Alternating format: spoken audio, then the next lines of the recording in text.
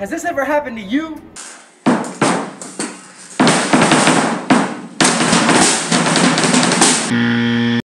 Hi, my name is Dana Wendell, Master Drummer and Percussionistazator, and I have the solution for you.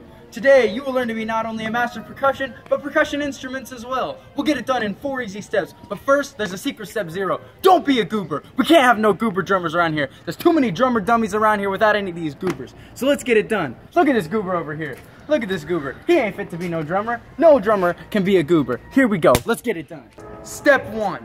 Resonance. There are too many drummers around here that are being goobers and they know nothing about resonance or how to make a good sound with their instrument. Just like this guy over here. Just like this guy who's hiding over here. I'll tell you, there's too many of them. So we're going to get started with an instrument that relies heavily on resonance. It's called the timpani, and I'm going to have my non-goober drummer friend named Taylor demonstrate how it works. Let's go!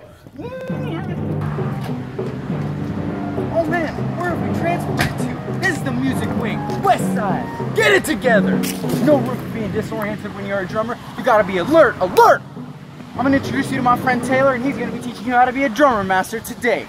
See here, the timpani is a perfect instrument to use if you want to talk about surface waves. The way surface waves work is that there are some places where the waves are particularly effective and the surface is vibrating, and there are some areas where everything is still and there is no vibration. With the timpani, that latter area is the center of the drum. In the center, there is barely any sound that can be heard. It's extremely muffled. Muffling is for goobers, so what you need to do to exploit the tone of a set of timpani is to hit the drum on or near the edge of the head.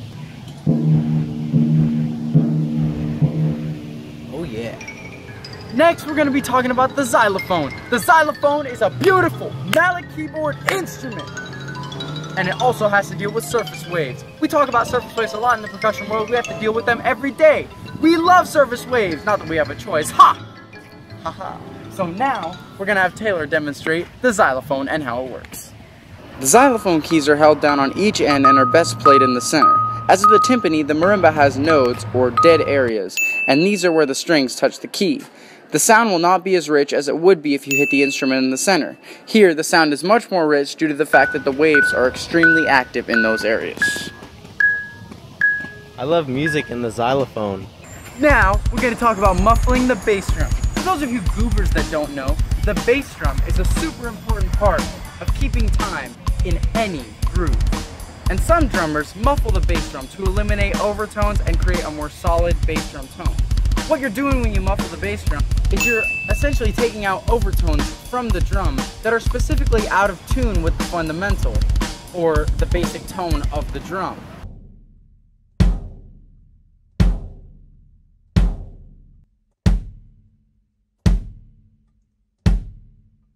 And that is how you get a better tone for live and recorded sound.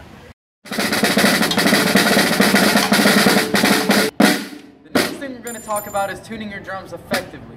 This is an important thing to know when you're a drummer because you got to tune drums all the freaking time.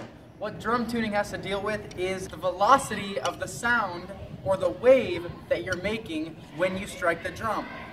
To turn the velocity up, that means you're going to be taking the pitch of the drum up. If you want to take the pitch of the drum down, that means you got to tune the lug to the left. Changing the velocity of the wave will change the pitch. We're going to tune this drum way up high. We're going to tune it way up high. So I'm going to tune each lug. If you listen to how it is like this, pretty low. Now I'm going to take each lug and turn it up a quarter turn. Now let's check it. Ooh, it's getting up there. Hey, what do you guys think? What do you guys think of this?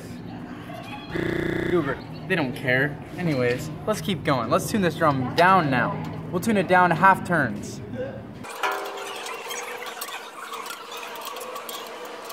Alright, now let's check it out. Ooh, see how low it is? So that's what happens. When you tune the drum down or up, you're changing the velocity of the wave, which means the pitch is going to go down and up too. Dig it.